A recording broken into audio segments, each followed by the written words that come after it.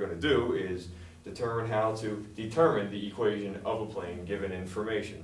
What information do you need? From geometry, you know that 3 points to determine a unique plane, but also something else that you need is a normal vector and a given point. All right. So for a geometric kind of description of why that is, if you have a plane here, you can make a plane. All right. If you have a normal vector, all right, there are many such planes that have that same normal vector. Right. But if you specify a point, that's going to select one of these it's going to pick one of them out and it's going to be unique. So how can we, given a normal vector and a point, determine what the equation of the plane is? Well, let's say we have a plane and a normal vector, we'll call that, whose components are A, B, C. And the point that you're given is, we'll call that one x0, y0, z0. So there's your vector and your given point.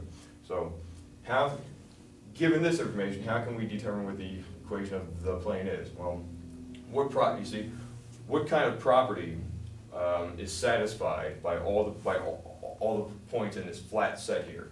It turns out, if you notice, if you pick any other point and you make a vector starting from the given point to any other point in the plane, you find that all of these vectors are perpendicular to the given normal vector. And that's what we're going to use to figure out the equation of the plane. What describes that set? Well, let's pick an arbitrary point x, y, z that's in the plane, x, y, z. If we make a vector from the given point to this point, what will the components of that vector be? It'll be, the final point minus the initial point. So you'll have x minus x0, comma, y minus y0, comma, z minus z0. And what property does that have? Well, for any point x, y, z, when you dot that vector with this vector, you should get 0 because they're going to be perpendicular. So the equation we're going to be working with is this dot the given equals 0. All you have to do is work out this dot product, and out will fall the equation of the plane. This is how it goes.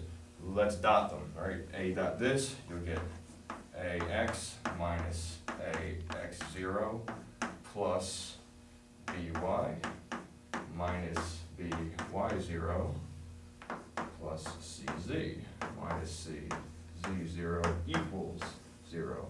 And when you rearrange all this, all right, you'll have ax plus by plus cz, and now, all right, that takes care of the a, b, and c.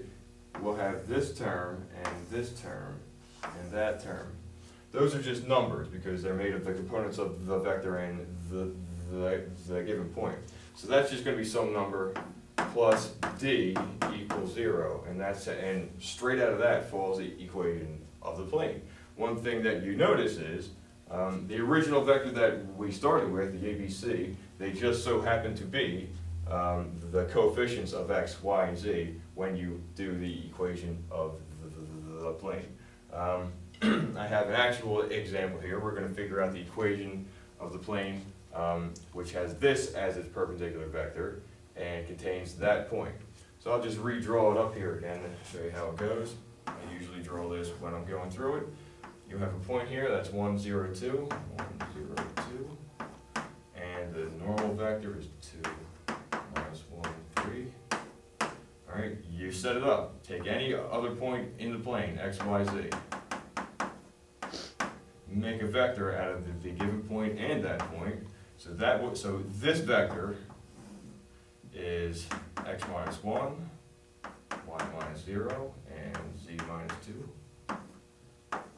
And all those points x, y, z, when you dot them with this dot, 2 minus 1, 3, will give gotta do is multiply it all out. So what do we get? We'll get 2x minus 2 minus y plus 3z minus 6 equals 0.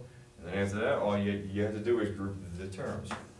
2x minus y plus 3z minus 2 minus 6 is minus 8 equals 0. And that's your equation of the plane. A quick note, the other way that you could have done this is, we said earlier that you only need, that 3 points also determines a unique plane.